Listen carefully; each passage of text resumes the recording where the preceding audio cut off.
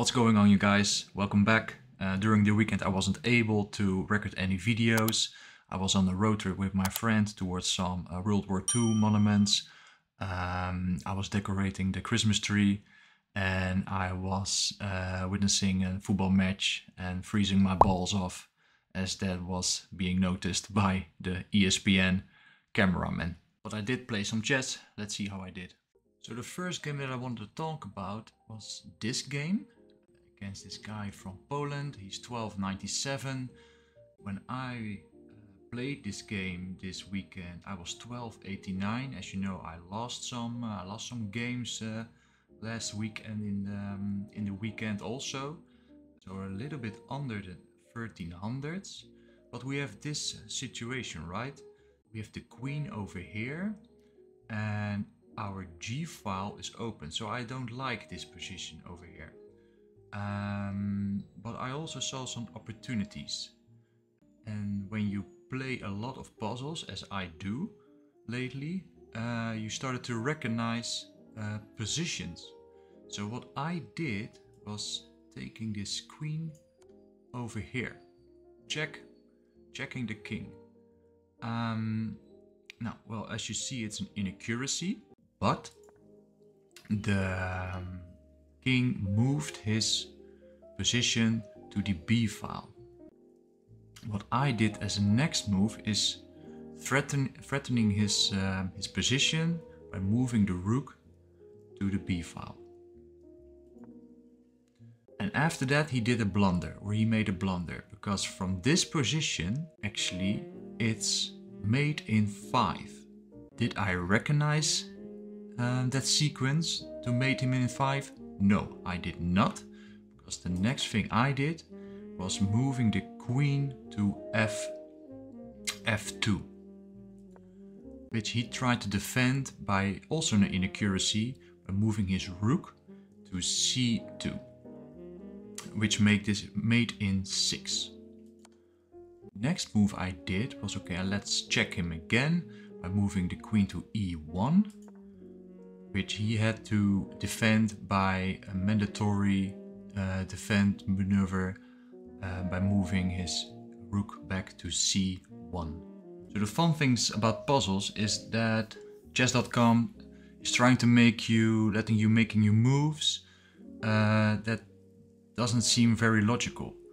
But from this position, of course it looks like this rook is going to take my queen, but I did the move rook to b2, which is actually a brilliant move, as you can see. So that's quite fun, and obviously the king is going to take this rook. But my next move is queen to d2, which is check again. My opponent is trying to defend it by the rook again, and the next move I did is a great move by moving my other rook from b to b8. And from this point it's a mate in 2. I did a miss. I did not recognize the mate in 2. So my opponent had the chance to check my king. I moved my king. He did an inaccuracy by moving his bishop. The next move was mate in 1, and I moved my queen to the b file, and my opponent did not have an opportunity to move his king anymore, and he lost and we won. So that was nice. So when I started this analysis, it was, I think, from this point, mate in 6 or mate in 5. Where is it? Over here. Well, we made a brilliant move, 2 great moves, accuracy of 82.5, and if we scroll to the bottom, now we see that we have a rating of 1550. Well, I'm pretty glad with that. So on to the next one. So the next game I played during the weekend was this game against this guy, woman, I don't know, from the US. He's 13, 23, and at that moment I was 1297. So we were coming back a little bit to the 1300s, which is great. We have this position, and the whole game was quite competitive. It was quite even the whole time. And at this moment I did an inaccuracy by moving my pawn from f7 to f5, and he took my pawn, which was an inaccuracy apparently, because I could take the pawn back with my rook. He has a rook, I have a rook, he has a bishop, I have a bishop, but he was two pawns up. So I was a bit losing, as we can see. He moved his king towards me to, I think, to take my rook. So what I did was this move by checking him and targeting his rook, which led to a great move by my opponent, as he moved back his king. But what I did was this. I did not want to take his rook because he has two pawns up, and I was afraid that I was going to lose because of that. So I decided to really check him in every way possible. He did this blunder, and from here it's quite funny. I did a great move by checking him. He moved back, check, great move, check, great move, check, great move, check, great move, and again, and again, and again, and it's a draw. So am I proud of a draw? No. I wanted to win, of course, but it's fun to see that we have 8 great moves in a row at the end. Yeah, if we just agree with each other that it hasn't been an aim for a draw by checking him constantly, no one will talk about that. So it's fine. 1400 rating. He as well. A doubtful opening and a good middle game and good end game. So that's good.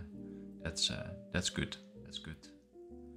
Let's see what we have next. So in this game, I wanted to show this position. This guy from Argentina. He's 1333. When I was playing, I was 1297. I think the last game was also 1297. So maybe I lost in between, or maybe it was the draw, of course. So we have this this situation over here. Somehow I was feeling like that I did not want to take this bishop with my pawn, and I moved my rook to c8, probably to target his queen. I thought that he was going to take my knight, and he blundered. He took my pawn by his pawn. Yeah, we can say that I took completely advantage of that during the whole game. I took with my knight. He was moving his queen, and we could take the bishop with our rook. He was castling, and from here our position is quite dominant. We have the c file, we have the d file. Our knight is targeting some good positions. Our bishop is laser beaming during the whole or across the whole board, so that's nice. And he did an inaccuracy, and this is also a great move, which I did, is to target his rook and his queen. So he had to choose he moved his queen, obviously, and we could take his rook, and some moves further. I was checking him. Yeah, and from here I wasn't very nice. I was coming with all my pieces. Yeah, and his position was quite lost. He also texted me on chess.com that he was not going to win anymore, and I said, yeah, maybe I will blunder, and I think he said, yeah, I don't think so, which was correct. He moved his queen, I took his rook. It's mate in 7 on this in this position. He moved his king. I came with the queen finally, which is also good. I heard it's quite good to move your queen as late as possible in some situations, which I did. Check again. In this position, the king and the queen are in one line, so I moved my bishop, which was defended by my rook. And oh yeah, this is a miss. I took the queen, which is like a Pavlov reaction, right? So the queen is free to take, so let's take the queen. But in this position, it's mate in 1, which I missed. I don't know if you guys can see it, but this is mate in 1. So he did one move after that miss, but he also resigned. So if we go to the analysis of this game, 0 brilliance and 0 grades. 70.5 accuracy, which is fine, and you really can see on the position that we started that we were winning big time. So I think I was 1250. I was rated as 1250, which is fine. Not what I hoped for, because we want to move on from the 1300s, of course. And yeah, he had a great opening, but at the end he was rated as 950. So the next game that I wanted to show you guys is this game. The fun thing about this game is that at the end I was rated 1900. So that's really the thing that we're aiming on, right? So I was glad with that rating, but with some games you also need to have a little bit of luck, as that was the case during this game. Or yeah, you need an opponent that's maybe not playing as good as he probably can, as he is 1268. It's a short game, so I can show you the whole game in this game. It was really opening by the books. It's all quite correctly. Let's see from what moment, which moment I was winning. I think I took his bishop with my queen. Yes, I did. And I did an inaccuracy at this moment, and that's bishop to b5. What was the best in this case? Pushing the pawn, because he couldn't take probably an knight in this case, and maybe even push a little bit further so I can take with my queen if he would done this, and he had to back this knight. Okay, but we did that. We moved that bishop, and he did this, and I saw that if you just take in this position, yeah, he takes back, and the next move is just not free, but it leads us to a rook up. Because he defends, I take his rook. I move my knight. He didn't see what was going on. I forked and he resigned. So, which was also a great move.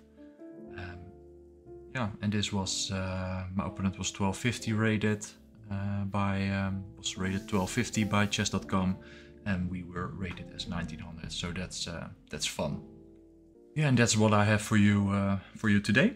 Thank you guys for watching this analysis kind of video. If you're still watching, just hit that subscribe button, leave a like, and let me know in the comments what you think about this kind of content. I see you in the next one. Thanks. Bye.